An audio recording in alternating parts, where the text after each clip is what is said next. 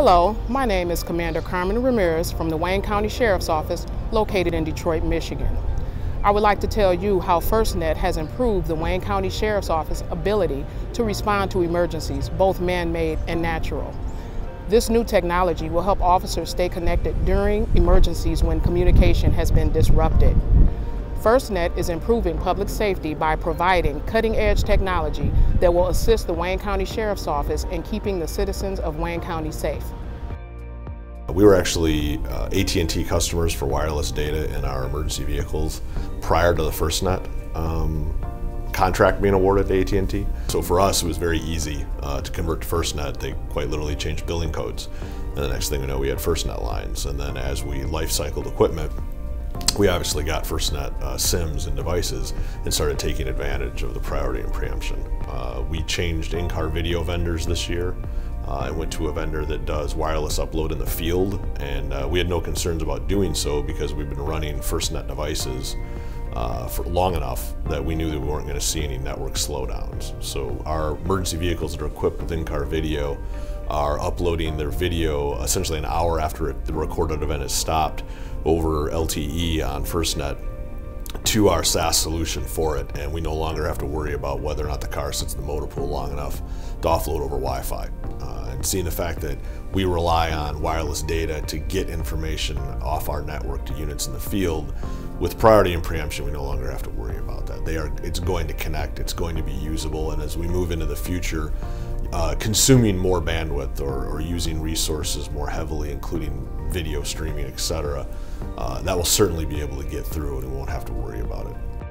As I'm sure many of you are aware, our entire mission surrounds communication. That's what we do to make sure that the public is aware of the information that we seek in order to help victims and their families solve crime.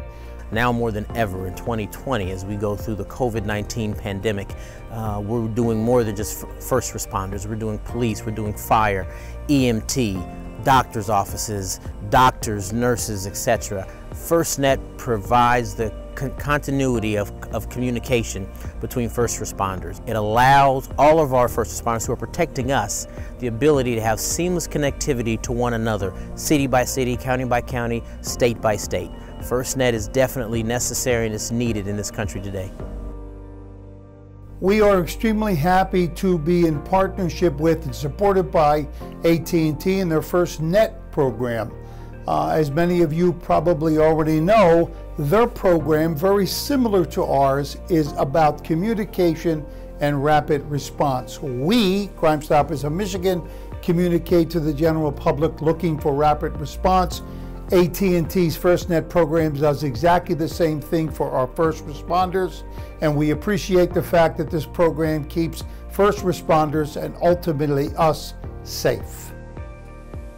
So glad to be partnering with Crime Stoppers. What they've done, the leadership in the organization, is so important to make sure that the streets are safe and that we're identifying those who are committing the crimes and protecting those who are being victimized and vandalized.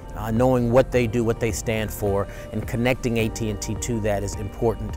So we're very, very excited. We're very proud of the work that Crime Stoppers has done, and we just look forward to helping them move forward in their cause and their mission.